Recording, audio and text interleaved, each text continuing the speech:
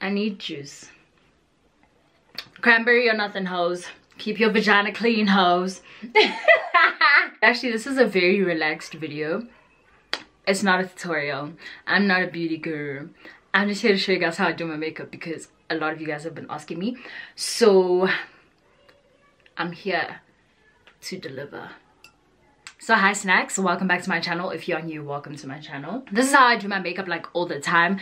The only thing that I'd say has changed from my previous makeup videos is better understanding of my face, better usage of techniques, and also I'm just gonna leave the details for this hair in my description box. I'm always wearing this hair, and every time I post a picture on Instagram, you guys ask me about it.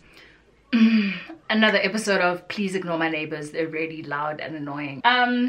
So first step is face. Like that's what I do first, my face makeup, my base, just get that all set up. So the foundation I use in the shade Almond is this Rimmel one. My goodness, I have never had a foundation that matches me this well. Like this is beast. So I just put it on. Can you guys see?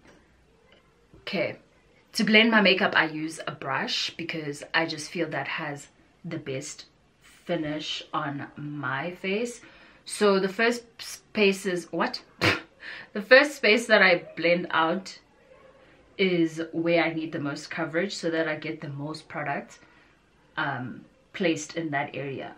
So it's my sides, and that is because I have hormonal breakouts, so all of them just are here, and that's where I need the most coverage. So can you see? Can you just, my goodness, this is amazing. And then I'll take it like under my eye, like once everything here has been blended.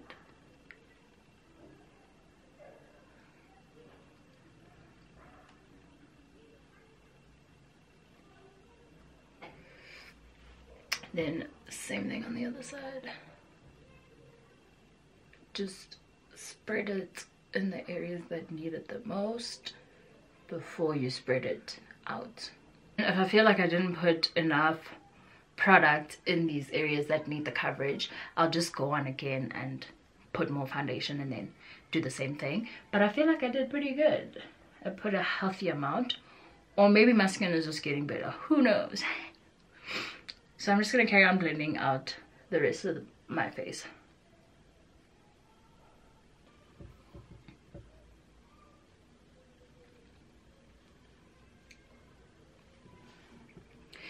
So I use the swirling in order to spread the product out more, and then I use this in order to keep the product in a centered, focused place. Me, a scientist.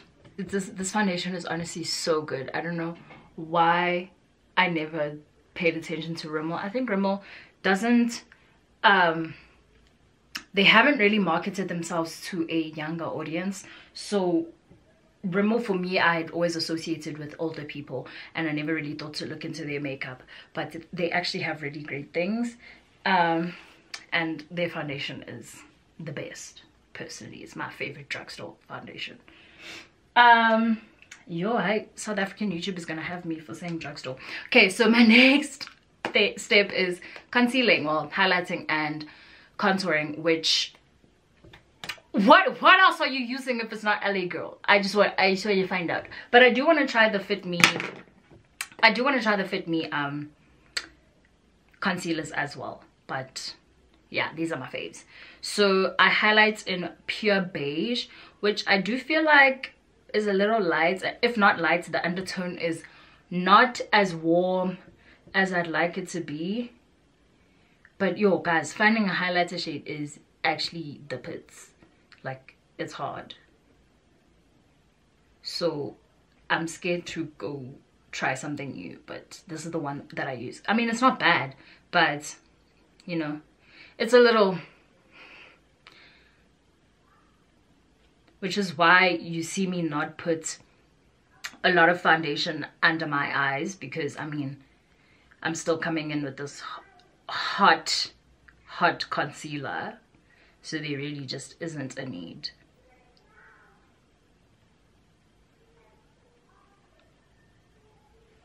Oh my god.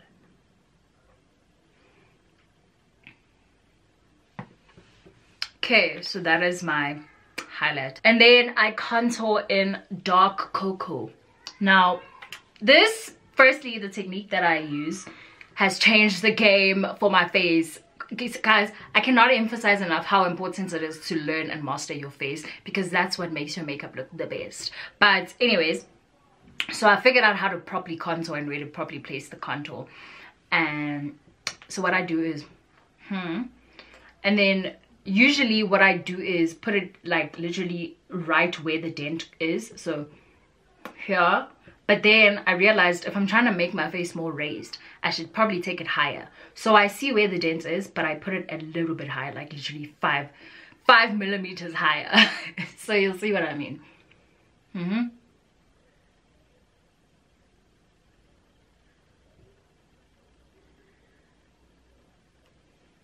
So you see my cheek hollows here, but this is a bit like slightly higher. That's what is gonna raise your face, and that's what I do when I put this thing on.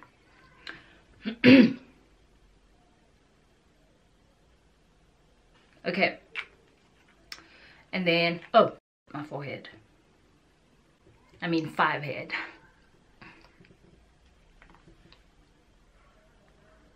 Then I'm gonna take my damp sponge and blend, baby, blend.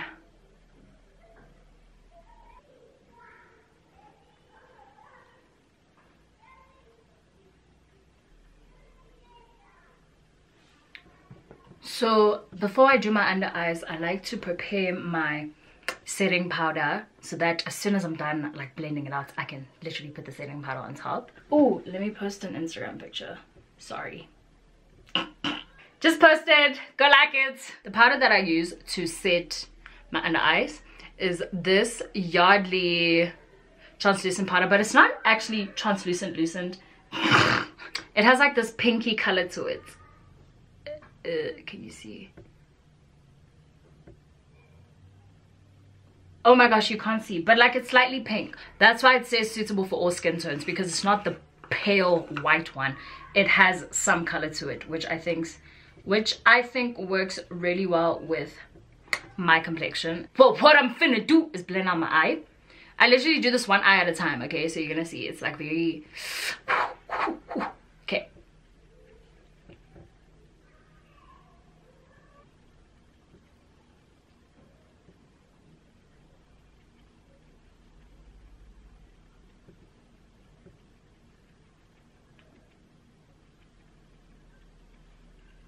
I just love what highlighter does to my face. So I put my brush in the powder, then I sprinkle some of it off, and then lightly set my concealer. I don't bake because it's winter, so I'm not trying to look matte, but also because I don't need to. And this is something again that you learn when you discover what suits your face and what doesn't. For me, my concealer just looks like nonsense when I sweep off bake. Like it looks very cracked and wrong. So I'd rather just apply the powder just like I did now, so that it sets my face, but I'm not actually baking and it's not like sitting on my face for too long, right? Because I actually do have dry skin. So I'm gonna do the same thing with my other eye, and that'll be that.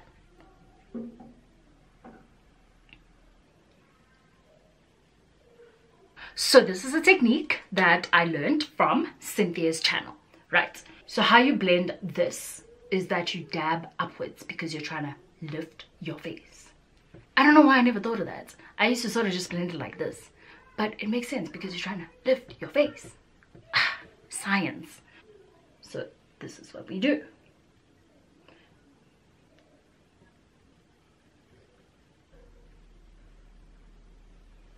It's brilliant. It looks freaking amazing. I used to use powder. This is the powder that I used to use, espresso from Essence. And the reason I don't use it is because obviously it's winter and I'm trying to reduce the amount of powder products that I use. So in the summer, I would totally go over this and set it with this, but I can't need really. What I am going to use this for though is my jawline, because I don't feel like putting the concealer on my jaw. Boring. So I'm just going to carry on blending the rest of this out.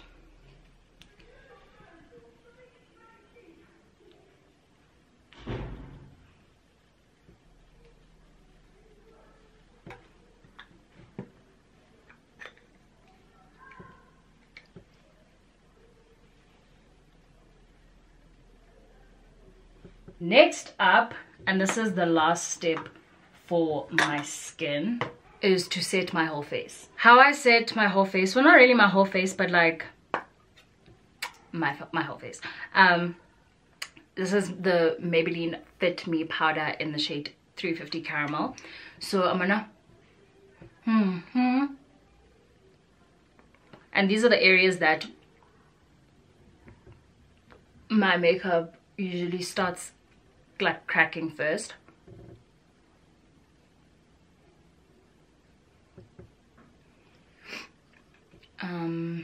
Oh, and then for the rest of it, I just put it in the places where my highlighting concealer and my contour concealer meet, so that it's not like these two different colors looking like a I don't know what on my face. Do you know what I mean?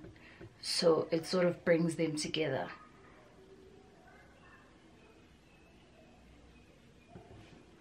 There you have her. She cute, right? I mean, I hope she cute. Yeah, she cute. Juice break. So if you've watched my eyebrow tutorial, you'll know exactly the products that I use. That hasn't changed. Still these three babies. Pencils from Essence. It's the long lasting eye pencil in the color Hot Chocolate, and then it's a brow gel from Essence as well. And then I got the spoolie from MAC. They have them like on their makeup counters.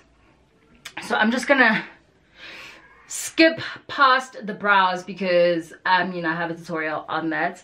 But I did just want to say, you guys are probably thinking, why the hell are you doing your brows after foundation? Listen, Jackie Aina was right, but I realized that in order to be able to do this, you actually need to have your own brows naturally, because then you actually already have a shape to follow. So I already have brows and I'm just filling in the scarce parts of my brows, right? So that means I don't need to do too much and I don't need to take too long with doing my eyebrows, because I honestly used to take 50,000 million years to do them. But now it's literally like 5 minutes. And I like that, because I'd rather take longer on my skin makeup, because that is honestly what's most important for me. And I don't need to take long on my brows because they naturally look good. And people always ask me, well, how do you hide the concealer after you've done your brows after the foundation?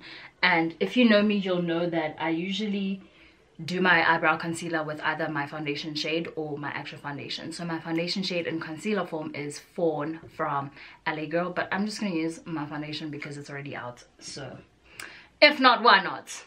Now it's brow gel time. Actually, I'm gonna put my first layer of mascara, because I usually do like 2 layers of mascara, 3 if I'm feeling wild. So first layer of mascara, and then while that dries, I'll be doing my brow gel.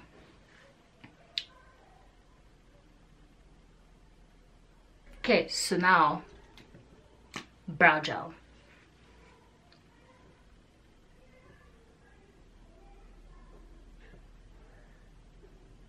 So again, if you have brows, you can do brows after foundation. If you don't have brows, use my eyebrow tutorial to do your brows before foundation.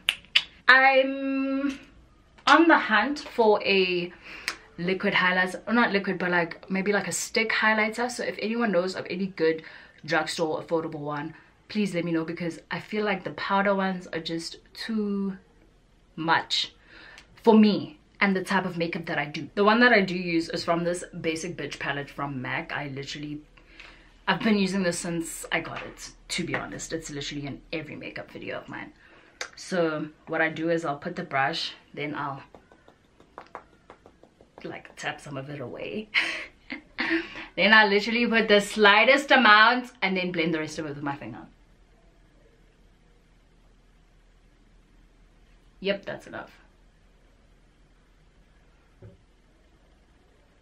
You can literally feel the point that you're supposed to put your highlighter. It's literally that bone that sticks out. Like, that's the one. That's where you're supposed to put your highlighter. Okay. Then same thing on the other side.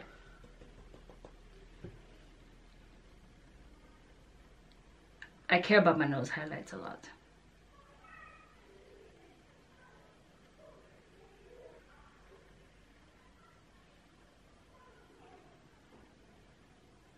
And then this one. Amazing. Okay, now it's time for my second layer of mascara. That's literally my whole face done, so I'm gonna set it now. And my current favorite spray is the Dewy Finish setting spray from NYX. It is fantastic. My makeup looks glossy AF, and you don't see the effect straight away because obviously you're still wet and your powders are still fresh on your face. But literally, like, once I've lived in my makeup, it looks amazing. It's like an intentional lived in look. Do you know what I mean? So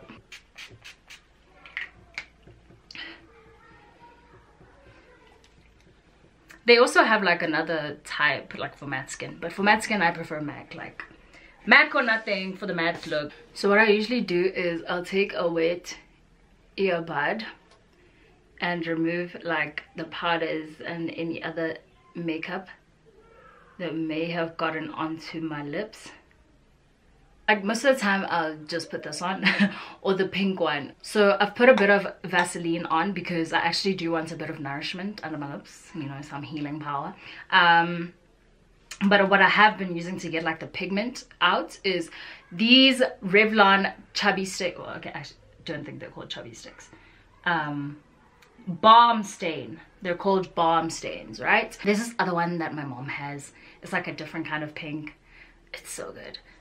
I'll probably show you guys on my Instagram or something, but this one also really works. It just brings out the pink of my lips, but it works really well under the Vaseline. I mean, it works really well. Putting them on top of the Vaseline helps dilute the color even more. I mean, they're not that pigmented, but I still want a more natural looking lip than you have something on your lips type of look. So it gives off like, it just improves the natural color of my lip, you know what I mean? Like it evens it out and it looks good.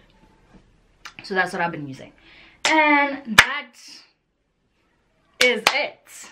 That is how I do my makeups, ladies and gentlemen. Oh, look at that. Look at that face. Can you see what that setting spray is doing to me right now? I'm sick. I am sick. Okay, so now I'm gonna straighten my hair, and while I do that, I'll give you a little info. Okay, my favorite people on the internet. So this hair is from One More Hair. I will link it in the description box. I think this is 28, if not 26. The thing is, for me personally, I can't tell the difference because I'm short. So even a 26 will look like a 28 on me. But yeah, this is like one of those two, but it'll be in the description box. And I've had this wig for since December actually. It holds it straightened very well, but the closure tends to lose the straightness quicker than the bundles, which is usually the case anyways. So that's the only reason I end up having to run my straightener in it. And also it's been sitting like on top of my suitcase, so it needs like the reviving. But the only time I ever give it a full straighten is after it's been washed, because it never needs like the track by track type of straighten if I've straightened it properly the first time after a good wash. It's really super silky, guys. It literally, yo, it's really good hair, and I hardly put any product in this. I don't know what else to tell you guys. It's really good quality hair, and I definitely do recommend them. They were introduced to me by So I don't know if it's like the sister company or what to it, but yeah, that's how I got to know about this hair company. These websites usually have a lot of well, not a lot of, but they frequently have these like discount things, like if you spend more than, you get this amount off. So if you just stay alert and look on their pages, you'll probably find those specials on really cheap hair already, fairly. So yeah, definitely worth the cop. And another thing that someone has asked me is how I get my wigs to be this flat, and that, ladies and gentlemen, is the work of plucking. You just gotta pluck it here so that it lays flat, and then on the sides and all of that, I tend to use, I don't double weft my wigs generally, if you've watched any of my wig making videos, so that helps keep it flat. But also, especially on the sides, I know that I always tell you guys to not cut after every row, but when you get here, you should cut, because what the fold over method will do is, I get it, it's folded over, so you'll see the sort of a bump here. So what you want to do is you do the fold over method while you're sewing, and then afterwards you sort of cut it so that it lays flat, and that is how my wigs look like they're coming on my scalp. And then this flyaway tamer is from My First Wigs. I literally get it every time I get a wig from there, so that's where I got it from, for people that have been wondering. And yeah guys, so all the details for this hair will be in the description box. I definitely do recommend it. So that is it, you guys. This is real, this is me. I'm exactly where I'm supposed to be. Gotta let the lights shine on me.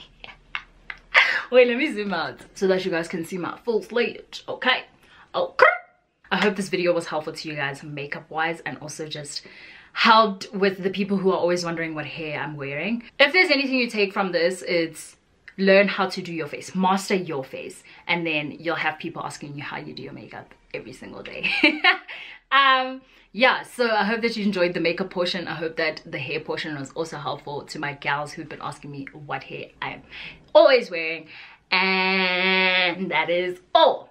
I will see you guys in my next video. Thank you very much for watching, and I love you all so much. Mwah.